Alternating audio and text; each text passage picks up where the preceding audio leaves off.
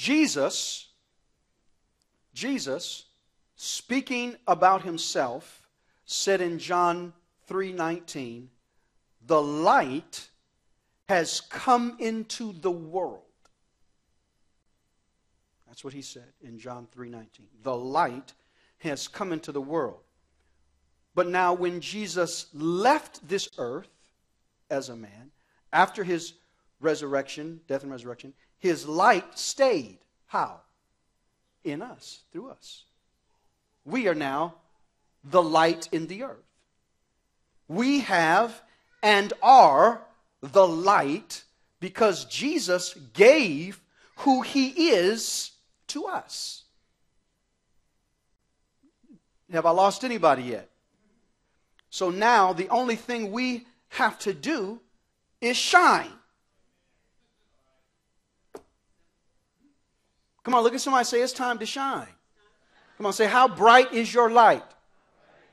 Come on, everybody say, Jesus be known.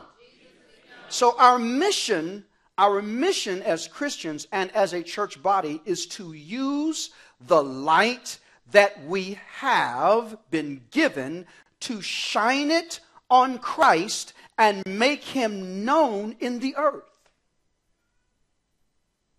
I heard somebody say it's just real simple. We need to shine the light of Christ. So how do we make Jesus known with our light? That's the question. How do we make Jesus known with our light? How do we shine our light? It says, let your light shine. I think the King James says, let your light so shine. How do we let our light shine? Oh, this is going to be so good. How do we let our light shine so that Jesus can be known? The answer is right there in front of us in Matthew 5:16. It says, let your light shine before men in such a way that they may what? See what? See how you praise God? See how you preach?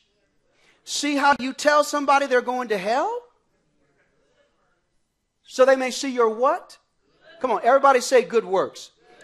And through that, glorify your Father who is in heaven. Shine your light. Here's another way to shine your light. Shine the light that God has given you. Use your light to shine it on good works, to do good works. Shine your light.